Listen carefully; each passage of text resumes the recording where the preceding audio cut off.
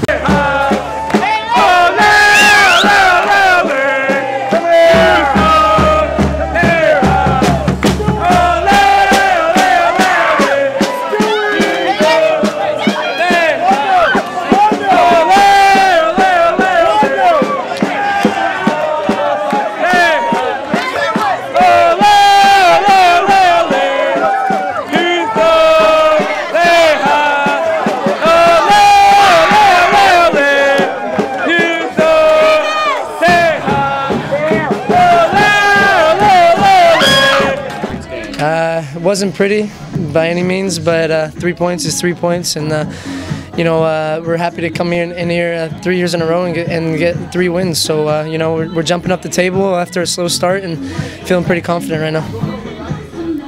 You know, we got on top of them early. Kai did well in the corner and kind of just made eye contact with him, and he played a great ball, split 2 defenders, and I just lost my man and managed to flick it up and over John Bush's hand. It kind of all happened so quick, and I think I scored here my second year, kind of a similar goal, you know, and ran over and celebrated in that same corner. So it was a good feeling to, you know, to get back on the board 2 games in a row, and hopefully I can build on that and against Chivas on Wednesday.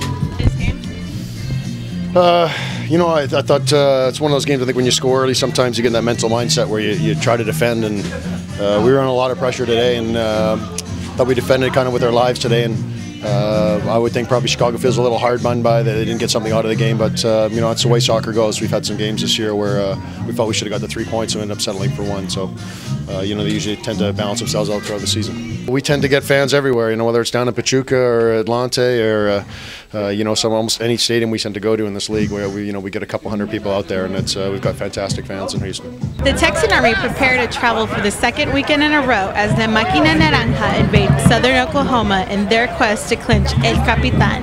Until next time, see you in the South End. Houston is magic. Houston!